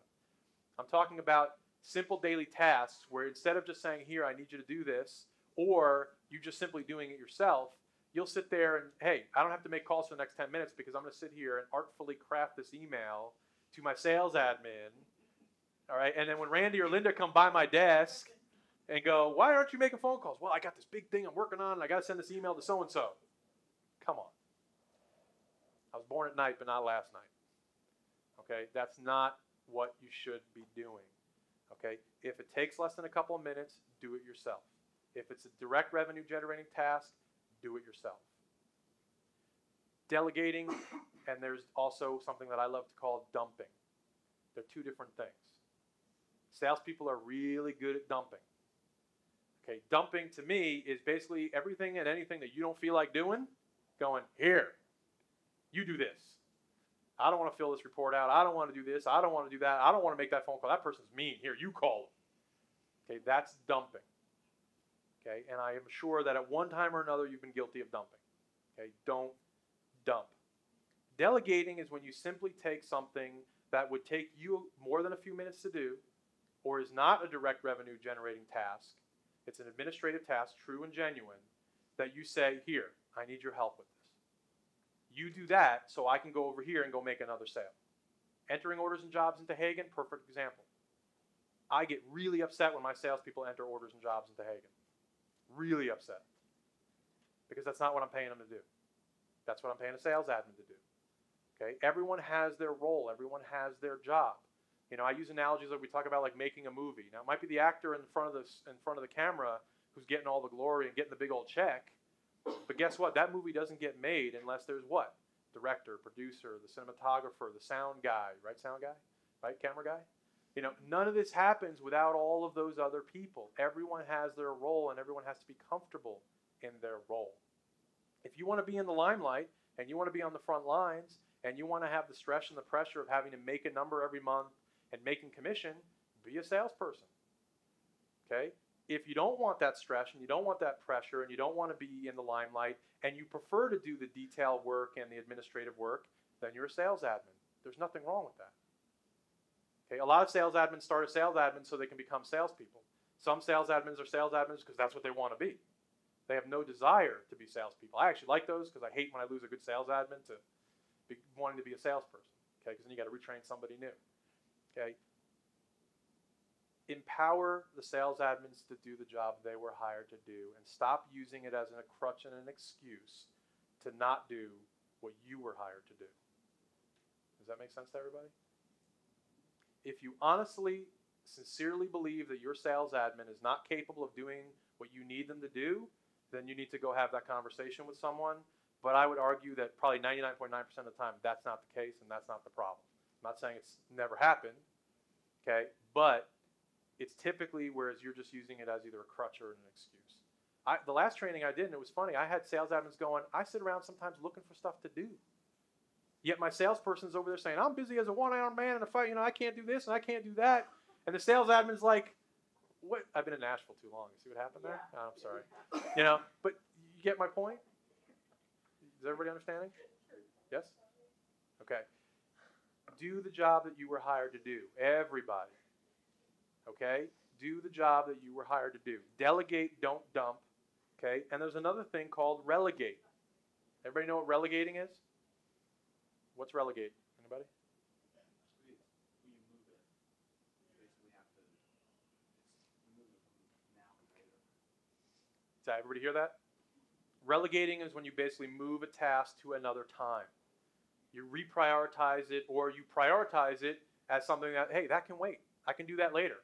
I'm not going to do it during hammer time because I should be on the phone calling customers. Okay, I'm not going to do it in my prime calling hours when I could be making money. I'll do that at the end of the day, or maybe I'll even do it tomorrow, or maybe I'll even do it next week. Okay, I'm not saying procrastinate, another good thing salespeople are really, really good at. What I'm saying is prioritize, categorize, and figure out what actually makes sense to do then and what will make sense to do later. Okay, relegation is really, really important. And for some reason, I think salespeople struggle with that even more than delegating. I got to do this now. No, you don't. It can wait. Do it later. What you need to do now is get on the phone and sell something. That's what you need to do now. All that other stuff can wait. And I make myself available, to everybody too. Hey, you need help with something, I'm here to help. Let's get it done. The most important thing that we can do as a sales organization or sales group is sell. Okay? Everybody with me? Okay. We talked already a lot about this, but I want to visit it again real quickly, and it's consistency coupled with time management. When you take some of these very simple tips, and guys, by the way, I'm not suggesting for 1 second that any of this is rocket science or that I've reinvented the wheel in any way. Okay, this is pretty simple stuff. What happens is, like I said a couple times now, is most people don't take it and don't use it. And that's why they don't get the result. And they go, oh, that training was a waste of time. My sales haven't gone up one bit. Are you doing any of it? Did you start a to-do list? Are you following some of these time management practices? Are you delegating and are you relegating? And when we get to the stuff tomorrow and we really start talking about really the hands-on stuff of selling and improving your customer relations and all that, if you're not doing any of that, then I can guarantee you're not going to see any result. Okay? So what's on you guys is really seriously about the consistency.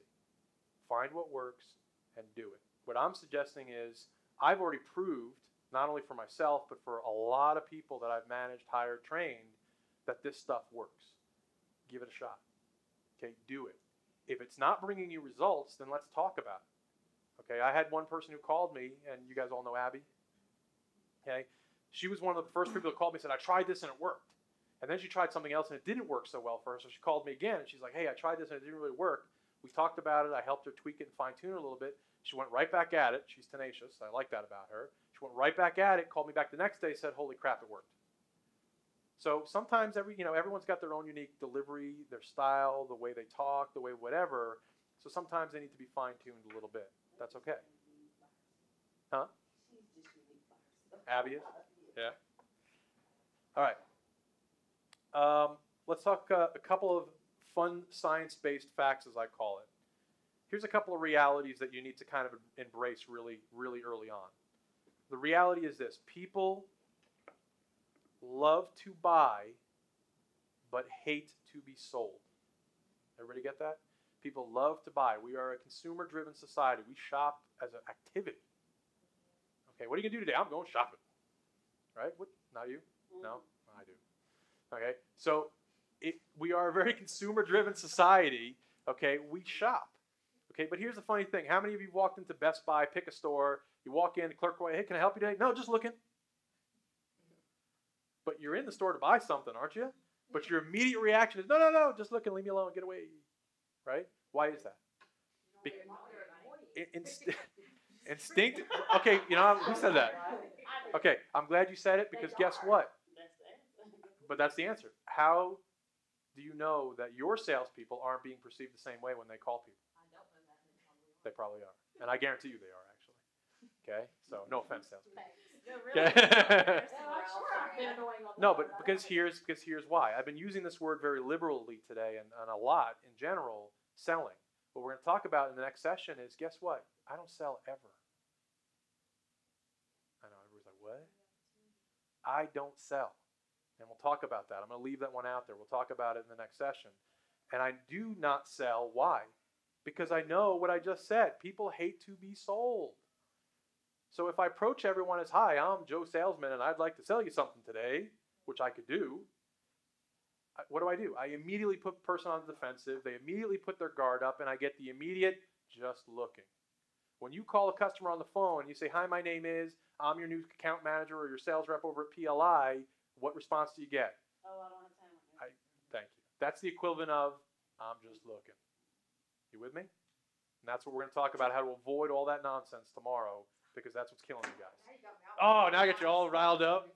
To be continued. All right. Okay, so here's the other thing. We're coming back. I know. mean, it's not like we're not going to come back. So you can go ahead and tell us. You can go ahead. Yeah. I can tell you now. He's Cheaters. tomorrow, people. That's right. All right. He's gonna stick to that. Here's the other reality. People buy from people they like. Not necessarily. Usually. There's always exceptions to rules. You're right. Get liked? Yes. I am. Not only do people buy from people they like, they buy from people they... Right. How many people in your world do you trust that you do not like?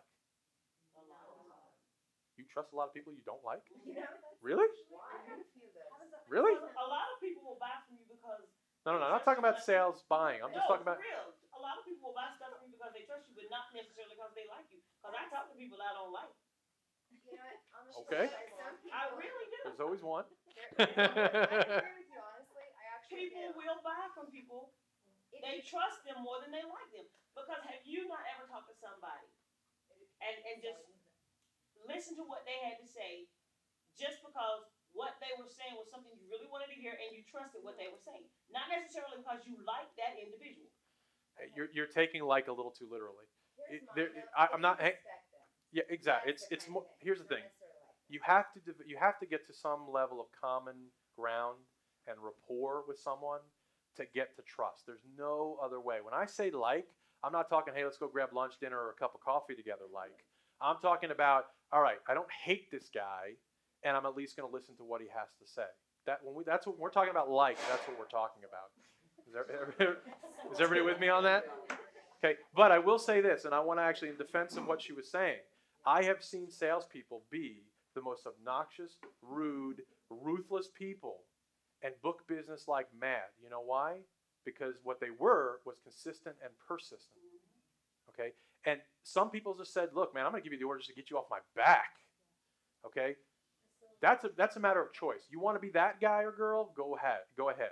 I'm suggesting you don't need to be that person to achieve the same result. And you can get people to like you, I'll put that in quotes, okay, and want to buy from you. Okay, if you don't get to a level of some kind of understanding and rapport and common ground, you're not going to get to the word go. You're not going to get to give your pitch. You're not going to get to give any of that.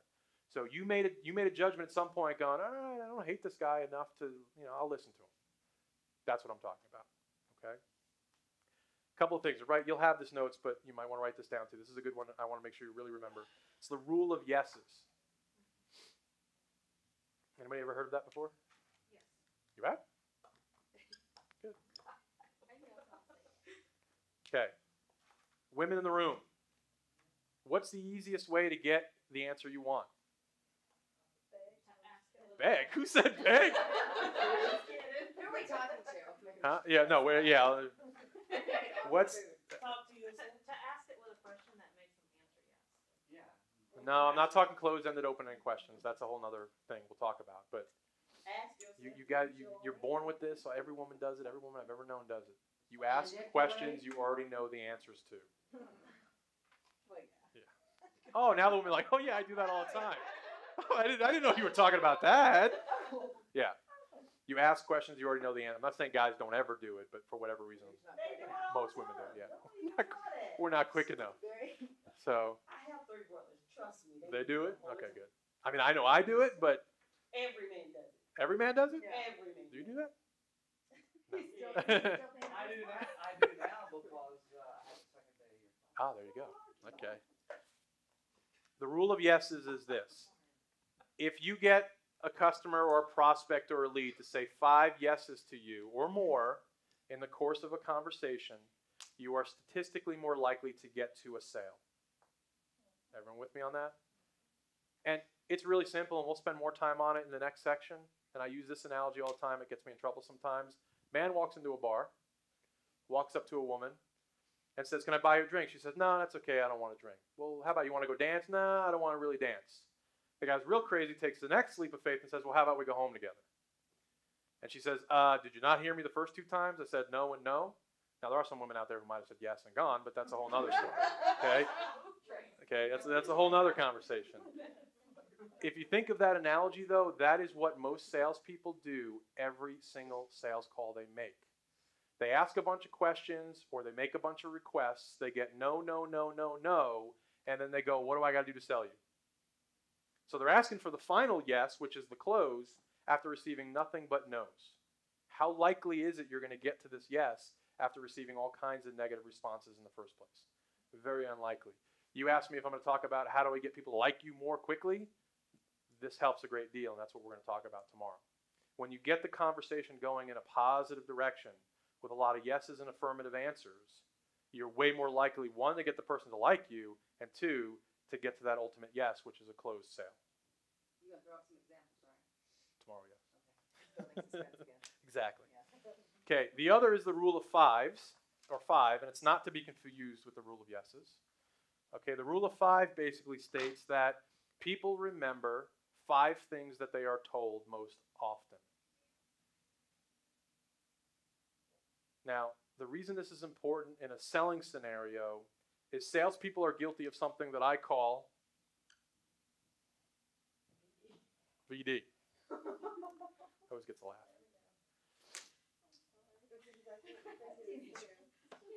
No, it's not. It's not a good day for me.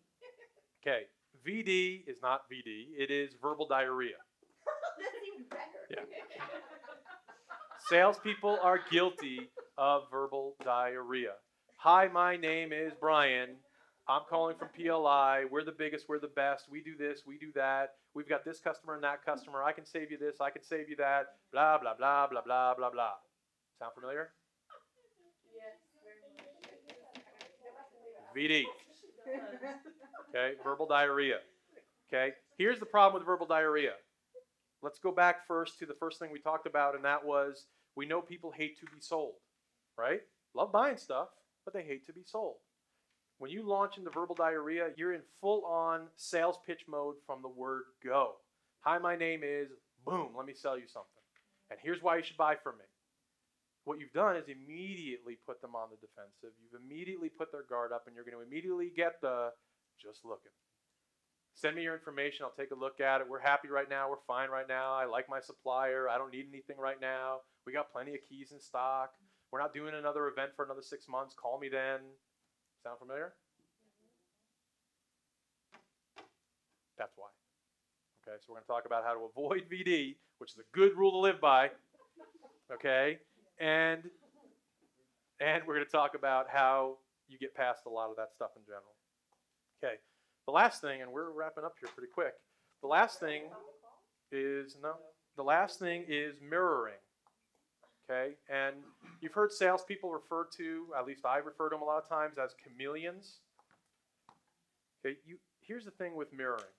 Mirroring just talks about basically emulating the style, the pace, the protocol of the person that you are speaking to. It's always a good idea to try and address the audience that you're talking to. Okay, I'm a New Yorker by birth and lived out in California, but I still got a lot of New Yorker in me. So as you can tell, I can get going pretty fast and furious. If I'm speaking with somebody down south who doesn't quite like those damn Yankees and doesn't like somebody who talks really fast and aggressive, I got to bring it back a notch, or 2 or 3 or 5. Okay, that's speaking to and addressing to my audience. A big important thing here too with mirroring is protocol. If I call somebody and they answer the phone, Mr. Johnson, and I'm like, hey Billy, how you doing? Not a good way to get the conversation started. Okay, clearly he's showing that by protocol, he's answering the phone, Mr. Johnson. He expects to be referred to as Mr. Johnson until he gives you permission otherwise. First silly mistake that a salesperson can make that in essence is going to get you your first no because you made a mistake. So it's already got you off on the wrong foot, and now you got to try and recover from it. Okay? Here's the thing really with mirroring that's important. Have you ever found, and those of you that worked in a sales environment for a long time, there always seems to be certain salespeople that are good with certain types of customers, but they're not good with other types of customers. Those are people, honestly, that are not as good as they should be at mirroring. Okay, because they're only clicking with a certain type of person, and that's typically a person that is similar to how they are.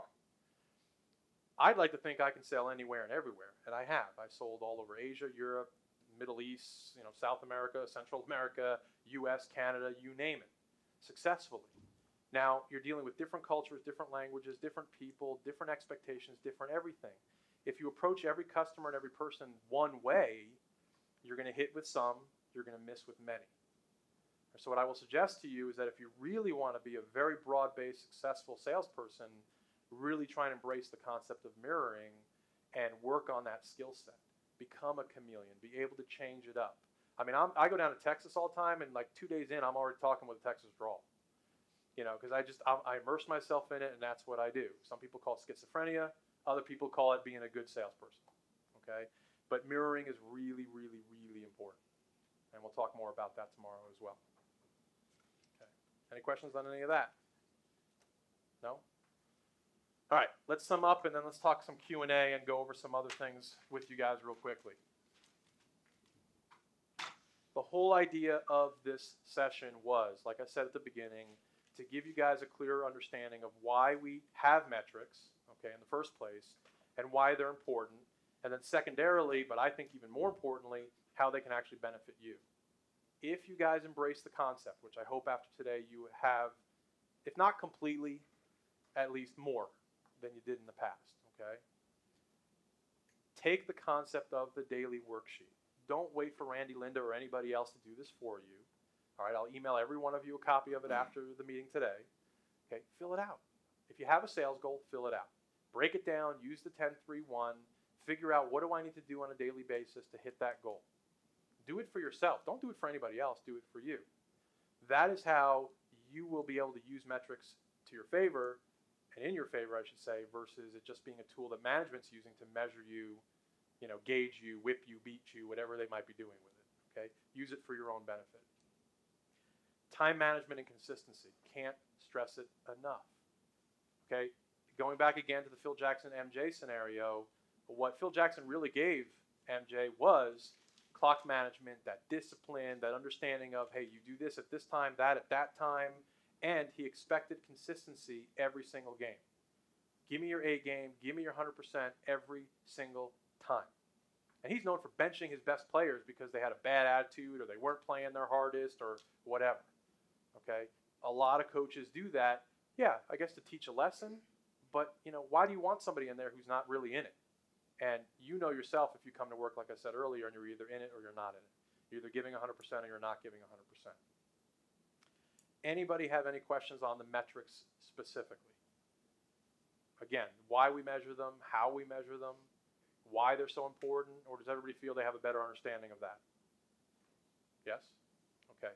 What about time management, delegating, relegating, dumping, not dumping? How do you guys feel about that? Do we need to spend any more time on that? We're good? Okay. What about any of the other stuff? I'm not going to give you all the good, juicy stuff you want on the rule of yeses and all the other stuff, okay, because we will cover it in the next section. But any other questions just in general on those topics? No? Okay. Q&A.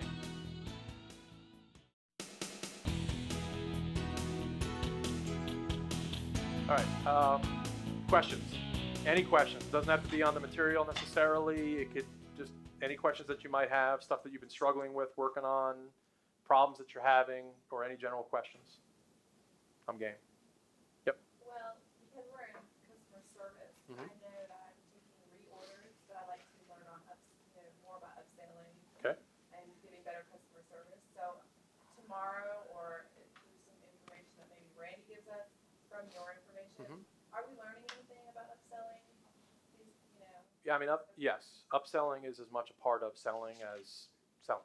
Well, it's just that I'm taking that 10-3-1, I'm just trying to apply it to us in some kind of creative way, because we don't actually have a sales goal as far as I know. Okay. So, Well, I mean, the 10-3-1 is not just about the sales goal. I mean, you can still apply it in the sense that, do they give you any metrics to measure now? I mean, they're still looking at how much time you spend on the phone and, no, no? no measurement goals whatsoever. As far as I know, I don't think we're going to receive that. You're in Shannon's group, right? I believe that's just for like the sales admin and the sales administrator, because like myself, like how your plan is, how you have like somebody that handles the distributors and stuff like that, that's my job. Right. So we're all in a different class than the sales admins and the sales people. Okay. So, but I feel like every call could be a little bit better. I believe that wholeheartedly. Well, I would agree. We get this is what we want, and then it stops there, and I say thank you, goodbye. I mean, I know. That's because that's how you were trained, or because? Yeah, I mean, sure. There's a couple of upselling questions we do, Okay. but I mean, I really think that we could get have more goals, and then have more information on how to upsell a little bit better. More information about why we should upsell certain products. So at this point, you're not being encouraged. So if somebody calls in and just says, "Hey, I want to reorder the same number of keys I ordered last time," you take the order, say thank you for your business, and you're done. Right. You're supposed to, if somebody calls in and says, "Hey, I want to order 2,000 key cards," oh, well, how are you doing on your envelopes, cleaning cards, store slots, door hangers? That's what you're supposed to be doing on every single one. Okay, that's upselling. That's fine, but I feel like I need a little bit of like tricks, so to speak. Okay. On being able to do that? Okay. But you gotta know. No, we're good. Okay. Well, and yeah, and we'll definitely talk about that tomorrow. That's simply just overcoming objections. Again, we're good. It's just another form of I'm just looking. You haven't given them a compelling reason. Maybe there isn't a value. Not to speak for Randy, Linda, or them, but I will discuss it with them. A lot of times what we do is we incentivize that. So if you buy something else along with a reorder of another item, we give you some kind of a discount or an incentive. And they're like, oh, well, if I buy it now with my reorder, I get 10% off. Okay. We don't do that. No, I know. But I'm saying there are a lot of different things that can be done to stimulate that. Right now we're having a Christmas and June sale because we have a lot of holiday stuff that we have in stock that I want to liquidate some of that inventory. So, every single sales call that they make or receive, I better hear them mention Christmas and June. And it's already resulted in about 10 orders in the last 2 days. Because, people aren't thinking about the holidays yet. It's June. They're thinking about the beach and the whatever. We want to start getting them to think about it. So there are a lot of things that you can do like that. But trust me, they get a lot of, no, it's okay. I'll wait a couple of months. And I say, well, why wait a couple of months? You won't be able to take advantage of the discount now. And that's when the selling comes into play. It's real easy to just take the no and say, okay, and hang up. But that's when you really got to kind of kick into sales gear and obviously convince them otherwise. I mean, I do see the other side of the cubicles. They upsell. They talk about why they should order certain items. We just say, this is what we have, these 4 products additionally. Not necessarily have a spiel of why you should order more. What are the benefits right now for you to get these things? Well, we have a lot more than 4 products. Well, just what you had said, the door slots, the envelopes, the cleaning cards. We just offer the 4 things, and then that's it. They say no. Well, we're talking a lot about that. I mean, right now, as you guys know, you've been very departmentalized, right? Where one group does one thing, another group does another thing, and there's very little, if any, cross-selling. And that's something that I think over time we're going to have to modify a little bit. And I'll give you a perfect example why. I mean, we're selling gift cards, loyalty cards, and things like that in Nashville. Well, I'm selling those to restaurants in the hotels that you're selling keys to. Yeah. So you're already talking to the hotel, you're already talking to the same person, but nobody here is talking about gift and loyalty Yeah, I cards. want to go beyond like my little, this is thank you for your order. Thing, so. I'm partnered with Kim. Okay. And she does. She Okay. does sell the gift cards. I think it comes Very very off the wall Kim, because she used to be in the department. I think Yeah. so. She used to be in your, oh, okay. She used to be in the admin or the advertising department, so it comes just like that to her. Right. Yeah, she sends a lot of them to me after and I know she's like, I've already given the spiel, here you go. She calls me and sends them to me. Okay. So that's what Well, let me ask you, when somebody calls back to order, let's say 2,000 cards, do you ask qualifying questions like how long is that going to last you? No, absolutely not. No.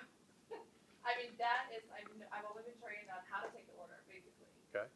How to do that effectively once I'm off the phone, make sure that I do it properly, and what I do at hanging it. But we don't necessarily have gone through in depth of like crossing the the lines and saying, okay, there's an event going on, oh, okay, let me, Right. you know, connect you there, okay, you want an envelope for a certain event, I can get you over to that department. There's just really nothing to talk to them about.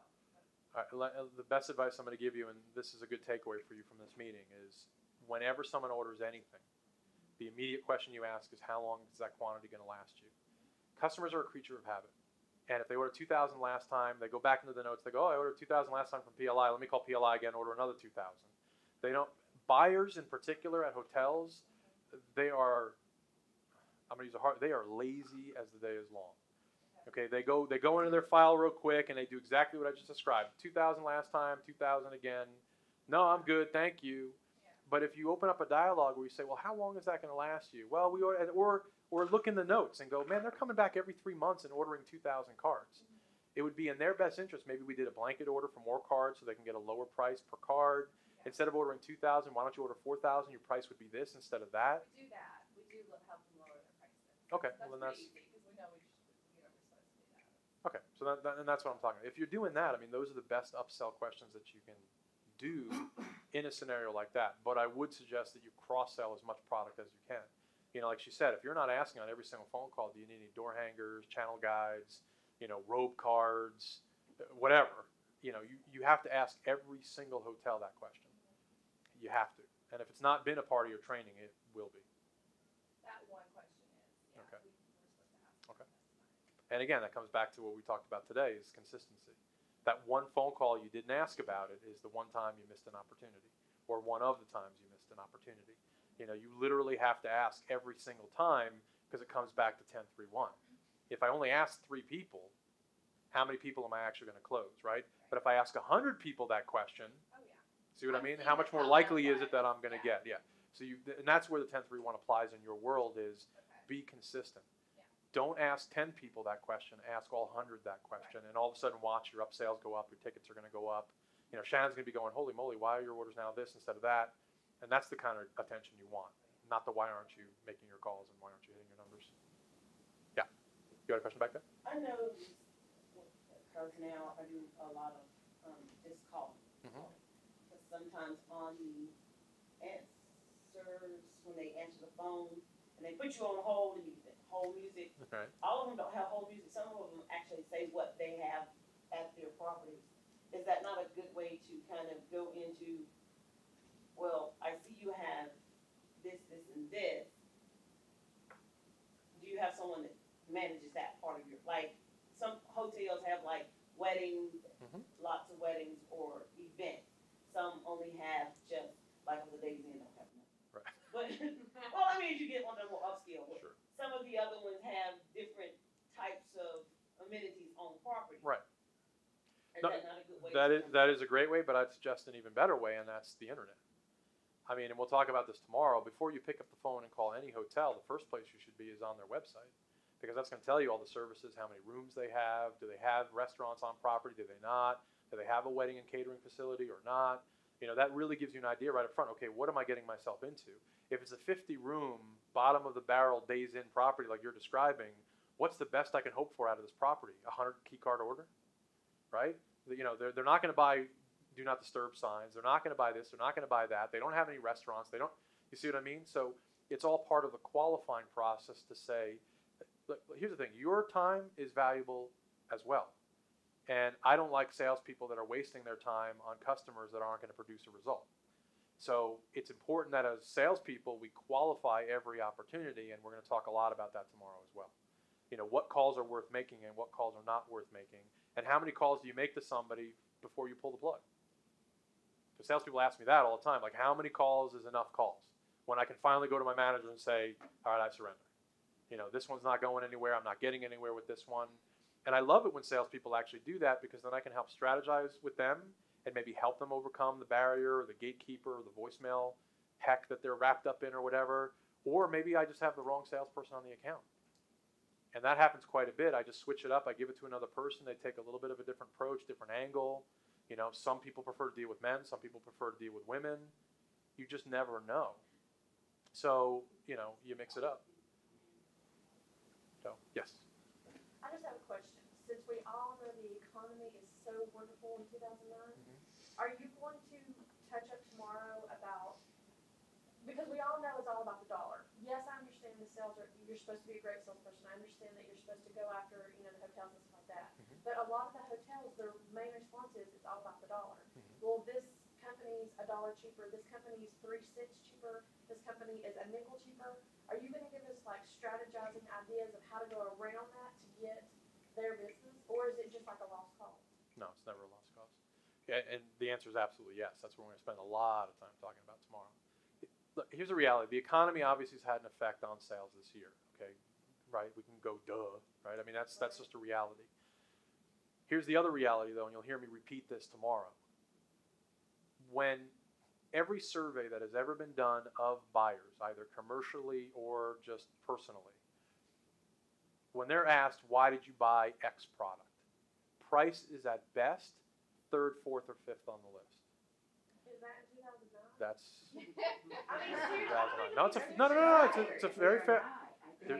It's a very fair question. That is in 2009. What's funny, what's ironic, I'll even say, is that same survey done of salespeople, as asking why do you think they didn't buy, what do you think the answer is? Price. Number 1 on the list is price. So buyers are saying they bought because, and price is 3, 4, 5 down on the list. Why they bought was because of quality, service, need. There's a lot of other reasons, and then all of a sudden price comes in. I'm not going to sit here and BS you and tell you price never factors. Price does factor. I'm just saying it's not as high up on the list as most people think it is. When somebody gives you a price objection, sorry to say it, it means you just haven't done your job. It means that you haven't successfully yet overcome whatever objections they've had. Now, if you've done all of that and they're still simply a price buyer, no offense because I shop there too, you are simply a Walmart, Kmart shopper. Meaning you are less concerned with maybe certain conveniences or service or whatever, but what you are concerned about is I want to get in, I want to get out, and I want to get the lowest possible price. And there are customers like that, and there are ways to overcome those objections as well. But here's the thing. We don't sell to everybody. We're not going to sell to everybody. We talked about the ratios, and we didn't spend as much time on it maybe as we should have, but if you're closing at a rate of 30%, what does that mean? You're just the average. No, that's not what I mean. That means that 7 out of 10 times somebody told you no. That's the reality of sales. Think about it. 7 out of 10 times somebody told you no, thank you. Above average salespeople close at 50%. That still means 5 out of 10 times you were told no, 50% of the time. Not a big baseball fan personally, but it kills me. It's so funny to me. The best hitters in baseball, excuse me. Anybody a baseball fan? What's a good hitting average in baseball? Huh? 500. What is 500? 5 out of 10. 50%. Those guys are rock stars. And get paid millions of dollars a year to miss the ball half the time. And then some of our best players. Does everybody get that? And then some of the best players that have a bad day or a bad season, they're hitting at 200. Right, but here's our 30% again, guys. It's consistent. The mathematicians love this stuff. What's an average hitter in baseball hit? 300. 30%. 30%. We don't make this stuff up. Okay? They struck. Get walked to the base more than they get in. Because somebody gets them with that ball. That's right. What she said. This is what I mean, is a lot of customers is that nickel does make a difference. Sure. And we all know that PLI doesn't have the lowest prices. But we do have the best quality, we have great sales reps, we have good service, etc. So it's all with the economy. I mean, every department and everything is shrinking and everyone feels the pinch. Like, I'm not going to answer Ann's phone. I have Ann's phone call. I'm going to email back because I don't have time. Because I have 20 other things to do. So it's all those little tidbits. No, So you seem and you- very well versed at what you do. And that's what I hear the room is that if you can touch on all of those little things and it's important. But it is a domino effect. And not, no offense, Dad. Well, no, I'm here- talking about the pizza. Guys, here. We're talking about, it is a domino effect. I didn't even get that. Okay, hang on. Here's the reality. Everything you said is 100% accurate, and the reality is voicemail is unavoidable. And it's not a byproduct of a tough economy or 2009, 10, 11, or 12. It's a very preeminent thing in the U.S. business culture. Okay, it's funny when you do business in Europe and other parts of the world. It's amazing people actually pick up the phone, and they'll actually show you the courtesy of calling you back.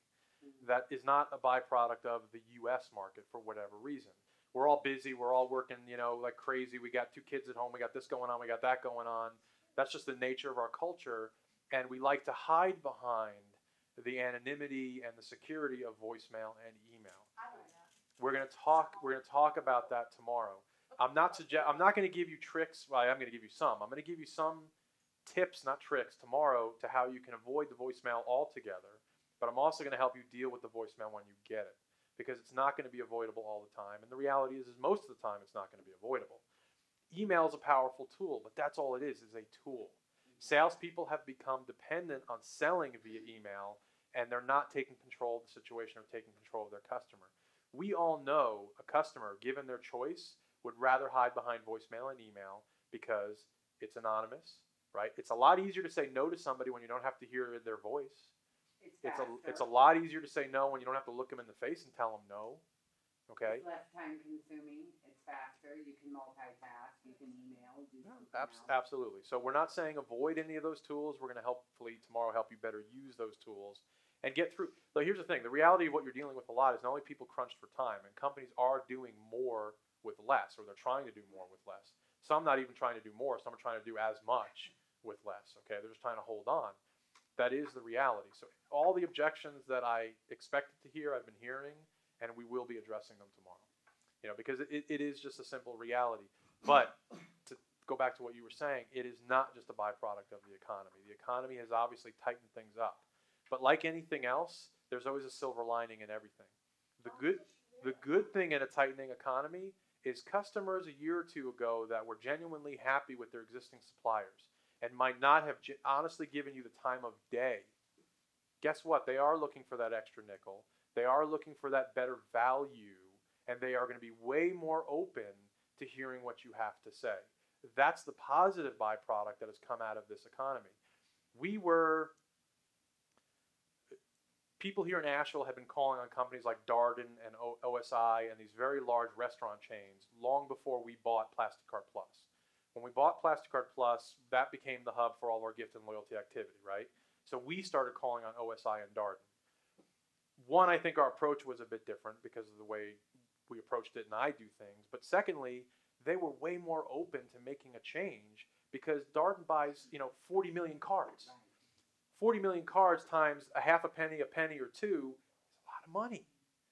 Okay? So whereas OSI's been using their same vendor for the last 9 years. 9 years. That means other companies have been knocking on that door for nice. Let me in. Nope, we're good. Guess what? This year they went out for quote, and they put an RFP out. Wow. Okay, so yeah, so that's the opportunity that this kind of an economy and this kind of market creates. The struggle or frustration on management's part is we're going to miss those opportunities if you guys aren't on the phone. That brings us all the way full circle to what we started talking about. If we're not in front of these customers, especially the tough ones. The ones that were saying no to us a year ago are exactly the ones we should be calling today, because they're the ones that are going to be way more open to listening to what you do have to say. Here's the thing about price, and this is what we're going to talk about a lot more tomorrow. Price isn't always about price. It's about value. Okay, and value is a subjective term. It means different things to different people. It means something completely different to me than it means to you. The trouble salespeople get themselves into is they try and put their value judgment on their customer. Well, I think it's a good deal. Why don't you think it's a good deal? Okay? It doesn't matter whether you think it's a good deal. It matters whether they think it's a good deal. And when we talk about it being a good deal, the price is only one component in it. Go back to the Walmart Kmart analogy.